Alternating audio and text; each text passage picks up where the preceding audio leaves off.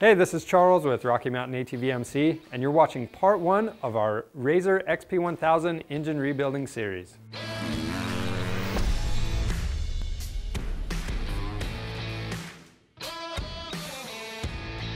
This machine right here is a 2014 RZR XP 1000. We have just over 8,000 miles on it, so we're due for a top-end rebuild. Now, if you're not sure if you're at this point on your machine, if you have a lot of hours on it, like ours, or if you have blue smoke coming from the exhaust, maybe you have excessive engine noise, or the machine is hard to start or has a rough idle, these are all indicators of worn out engine components.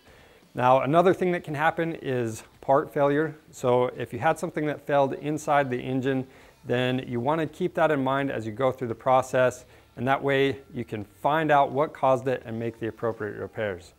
Now, a good way to verify that your top end is bad is by doing a cylinder leak down test. And to check bottom end components, you can actually do an oil pressure test. And we have videos on both of those things, so be sure to check that out. And if you do need to do a top end on your RZR, this is a lot of work. You're gonna have to pull the engine, and because of that, you wanna make sure that you're correct in doing your diagnostic procedures. So once you know you gotta go in here, the reason why you have to pull the engine is if you just pull the cylinders off, it's hard to get to that wrist pin. So everything has to come apart. And this process will be similar for all of the RZR XP 1000s. Just be sure to refer to your model specific service manual for more information and specs. To do this job, we need some tools to help us remove the clutches. So we've got our clutch puller, we've got a sheave spreader. This is our clutch cover removal tool. And then we also have our clutch holding tool. Now, we're also going to be using an engine hoist and an engine stand. So this chain is for the hoist, and then this adapter plate is for our engine stand. We're also going to need rubber gloves, safety glasses, rags, and other than that, you're going to want to have some common hand tools, and you want to stay organized throughout the process. So we have some Ziploc bags, a Sharpie to label things, and then we also have masking tape. You can label things with that as well, and the Sharpie. And then you also need an oil pan, and we're going to use a jack to raise the rear of the machine. Now, anytime you're doing an engine rebuild, you're going to need some coolant. We have an oil change kit from Tusk. It includes the crush washer and oil filter. And then it's really just common service items, so the spark plugs, the air filter, and then we also have some contact cleaner that's always handy while you're going through the process. And then if you need any special tools or the engine parts, check out our website. We have a lot of different options on there. The first thing we need to do is start out with a clean machine. And since this is part 1 of our engine rebuild series, we're just focusing on removing the engine from the frame. So to do that, what we're going to do is start out by removing our seats, and then we also need to remove some of the accessories from the rear of the machine, since all of this body work needs to come off to gain access to the engine. Next, we'll remove our pre-filter covers. We're also going to remove our shock line covers and loosen up these clamps on the shock canister. Then we'll feed this down where this cover was. And when you fish this shock canister through, we need this out of the way. So I'm going to route it all the way down by the skid plate. And the reason I'm setting it down here, we just don't want the canister hanging by this hose. And just be sure to repeat these steps on the other side. All right, the next thing we're going to do is remove the rear portion of this roll cage off. And to do that, we're actually going to be removing the doors, and then we also have the stock seat belts on. We'll take those off, remove the hardware from this rear portion of the roll cage, and it's a good idea to have a friend help you out and lift this rear portion off. Now, for this last section of the roll cage that we're removing, I removed the top bolts out of this roof so we can lift it up, and that's going to help us remove it. Now that we have the rear portion of the roll cage removed, what you're going to want to do is check your cargo bed for any brackets that we're holding any accessories in and any wires. Get those removed, and then once you've done that, the cargo bed, to get this out, we have 17 bolts in the back. They're Torx head bolts. We'll remove those. Then you have a plastic clip on each side of your fender. Remove both of those. 7 bolts on the front of the cargo bed. And then after that, you can pull the fenders out just a little bit. There's some clips in the side that go in the bed. And to successfully remove this bed, you have 4 trim clips on that front. You also have 3 hoses in this bed. we need to disconnect them, and then you also have some wiring going to the tail lights. You'll need to disconnect that to pull the bed out. It's helpful to have a friend there with you to remove that. After that, we're going to disconnect the negative battery cable. After that, we'll drain the oil. Once it's drained, we'll reinstall the drain plug. The next thing we need to do is remove our air intake ducting and our air boxes. We'll completely remove the bolt holding this clamp on. Then we'll remove this other bolt holding our intake duct on. And once that's loose, I'm going to remove this intake boot right here. And then we'll move to the front of the airbox and remove the 2 bolts, and we'll remove the airbox assembly. And we're also going to want to come back down here by the clutch cover and loosen this hose clamp. This one holds on our breather tube, and we'll remove that from our air intake duct assembly. And last, we'll remove the remaining tubes that go down to our clutch.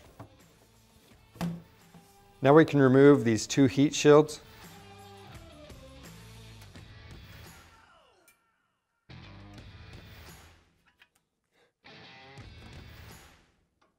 After that, we're going to remove the ignition coil.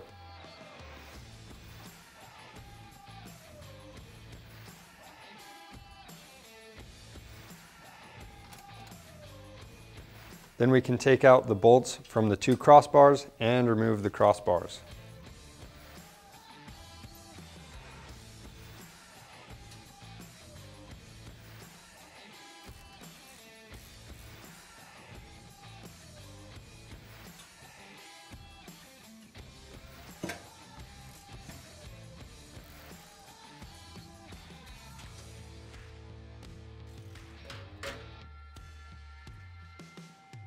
All right, at this point, we need to gain access to our clutches. So to do that, I'm going to remove the rear wheel. We'll remove this lower shock mounting bolt, and then we'll remove the clutch cover.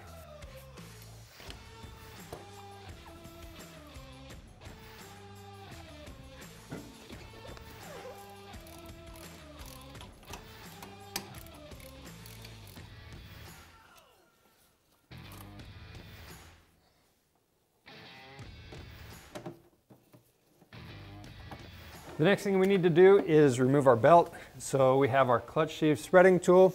We'll put this into place and we'll walk the belt off. If you're going to reuse this belt, you want to note the orientation. So our belt, the way it was installed was so that we can read Polaris on it. So we'll just install it that same way when we go back together. Now on these clutches, we have a little bit of dirt on here and clutch dust. So what we want to do is clean them out really well, and that way when we go back together, everything's going to be nice and clean. Next thing we're going to do is remove this mounting bolt for the driven clutch. All right, with that bolt out, we can now remove the clutch. After that, we're going to remove the drive clutch. So to do that, I have a clutch holding tool, and then this one takes a 21mm socket. We'll loosen that bolt up. After that, we can take our clutch puller, and I'm going to apply a little bit of grease to these threads.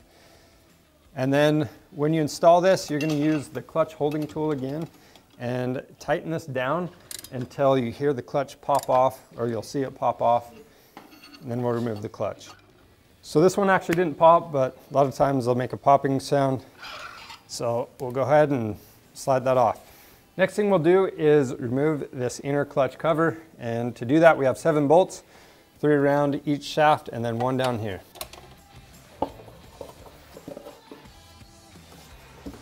Next thing we're going to do, we have 4 clips holding our wire harness to this air boot right here. So we're going to disconnect all 4 of those. Then we have this bolt in the bottom of the air box that we need to remove.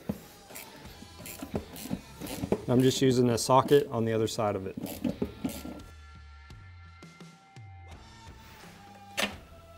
So the next thing we need to do is loosen both of the hose clamps that are right on the back of the throttle bodies, and then we can remove this air box.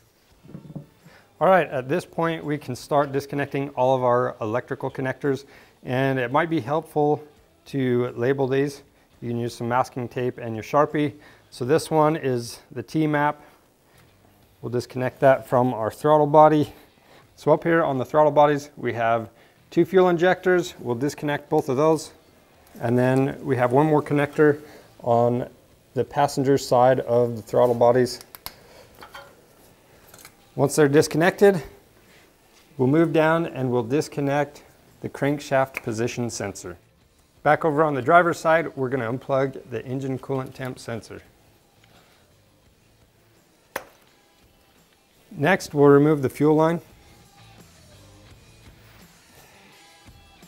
And after that, we can remove the throttle body assemblies, and we'll just loosen the 2 clamps that are holding them onto the intake boots.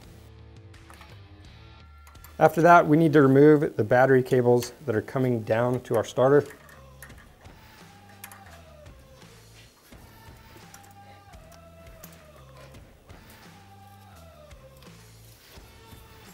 All right, so now we're gonna disconnect our spark plug wires. So this is labeled PTO. The other one is labeled MAG. And you need to remember this throughout the process because we'll be referring to it throughout the entire process. And we'll take these out. And what PTO means is power takeoff side, so that's your clutch side. MAG is magneto, or the side of your stator.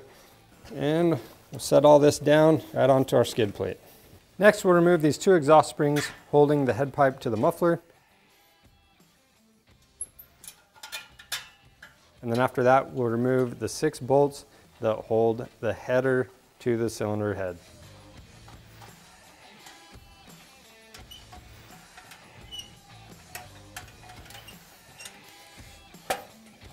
Now with all the bolts out, we'll remove the head pipe. Now we're going to disconnect our stator wires, and then we have this hose clamp right here. We're going to remove this breather tube. All right, now we're going to drain our coolant. So to do that, we're going to remove this hood. Then we can remove our radiator cap. Next, we need to disconnect this hose from the thermostat, and we've got a drain pan underneath. We're going to drain all that coolant into it. Next, we'll remove our cooling hose from the water pump and finish draining the coolant. We didn't use a funnel, but if you do, it can help prevent the coolant from making a mess. All right, so at this point, we're gonna start loosening our motor mounts. So this one on the back passenger side, we're gonna loosen these 2 bolts. We don't need to remove them all the way. And then the 2 bolts on the back, we will remove all the way.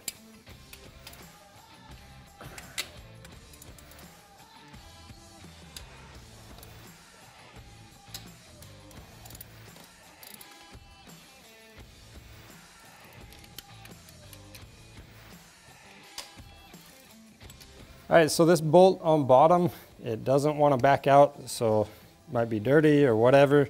So we need to take a better look at it once the motor's out. So we're actually going to take these 2 side bolts out. But if you have to do this on yours, there is a bracket on the other side of the transmission that when you take these bolts out, it's going to drop down. On the driver's side, we have the SDI motor mounting plate, and it has some set screws. We need to back those off before we remove these 4 bolts.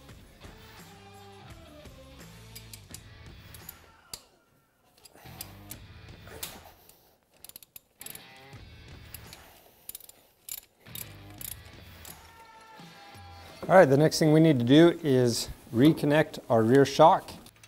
Now once we've tightened this bolt down, we can reinstall our wheel and torque those bolts down as well. Once you have your lug nuts tightened up, we're going to lower the machine. We'll do the final tightening once the wheel's actually on the ground. All right, so at this point, we're going to take our chain and we're going to hook it to the exhaust flange right here, and we're going to use 2 bolts on each side to support this thing. So on this top bolt, I am using a washer just to keep the bolt from going through the chain. And just for insurance, I'm putting this bolt in at the bottom. All right, the next thing I'm going to do is take our shock canister, and I want to get this out of the way just so we don't damage this line when we pull the engine out. And we have those zip ties in our parts shot. All right, so I've gone ahead and rolled the engine hoist into place. I'm going to put this chain on it, and we're just going to adjust it just so there's a little bit of slack in the chain still, and then we're going to start removing our motor mounts. Now for this top bolt, I'm going to leave it in place to help support the engine, and then we'll move to the other side and do the same steps.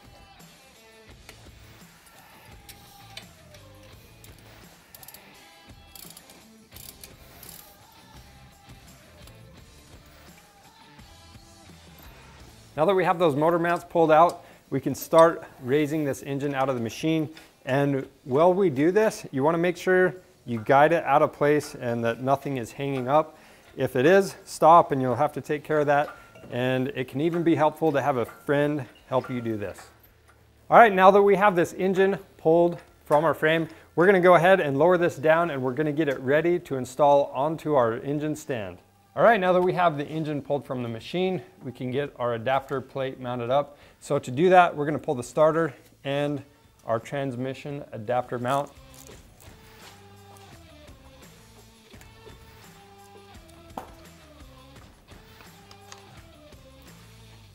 And to get these transmission bolts removed, you might need a friend to help hold the motor while you loosen them up.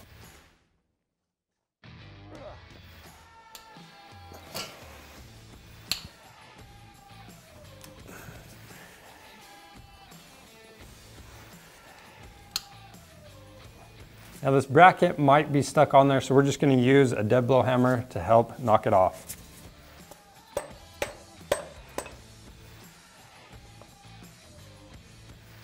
Next we'll take the engine adapter plate and we're going to put this bushing where the starter normally goes.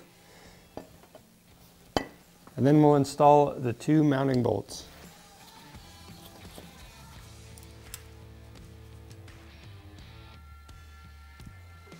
After that, we'll flip the motor around and we'll slide it into our engine stand. Make sure we put that locking pin in place, and then we'll release the tension from our chain. And after that, we'll remove the chain. And that's everything you need to know to get your engine pulled from your Polaris RZR XP 1000. Now, if you need any parts for your machine, check out our website. We have a lot of different options on there. This is the end of part 1 of our engine rebuild series. So be sure to join us for part 2, and we'll show you how to get this thing torn down. And don't forget to subscribe to our YouTube channel for more helpful content. Thanks for watching.